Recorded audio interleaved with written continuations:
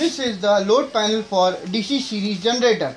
With this panel you will see how a DC series generator works, and for 2.5 kilowatt we have provided 10 200 watt bulbs to give load. I will give you a brief introduction about the panel. This is these two meters are for the motor side. This is for mains DC supply, and this is the armature voltage. This winding is used for the this rheostat is used on the field of the series generator to increase the RPM in case it gets down. This current meter is to show the load current across this generator.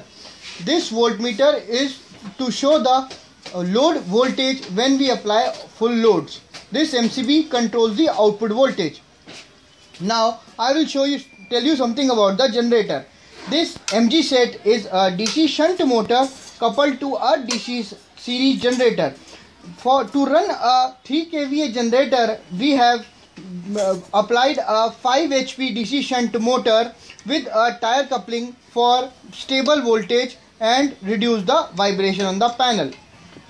To perform the experiment, we will switch on this MCB, put the starter to this position slowly and gradually apply the loads using these switches.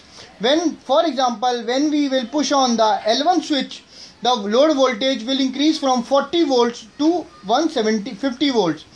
When we use the L2 switch, then it will increase to 200 volts.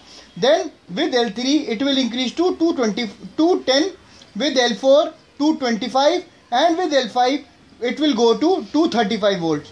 So we will plot the reading for all the readings of load voltage, load current, input voltage, input current, and we will get the characteristics.